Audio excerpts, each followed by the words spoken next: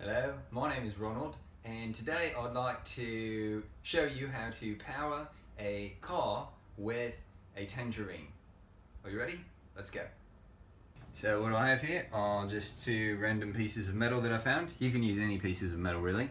I have a metal washer, and I also have a bit of spring right here.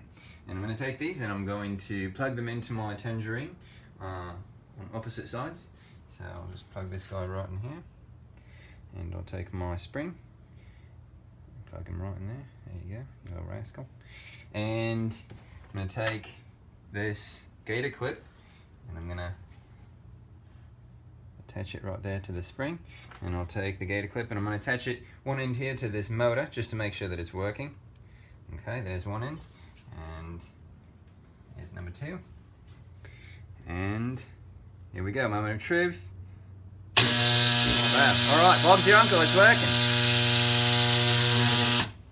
Alright, so this works. So one question that we had was, could you use this to power something a little more powerful? Like maybe something like a car. So we're going to take it outside and see if it works. So I've got my tangerine here, and make sure that it's all hooked up. And I'm going to go ahead and fire this up right here.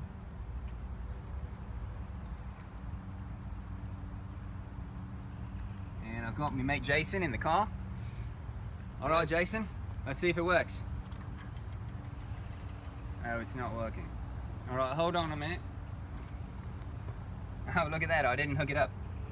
Alright, so I'm going to go ahead and hook this up right here. Alright, we're all hooked up now. Alright Jason, one more go. Alright, it's working. Can you believe that? Oh my god. Alright, well, he's ready to drive off now.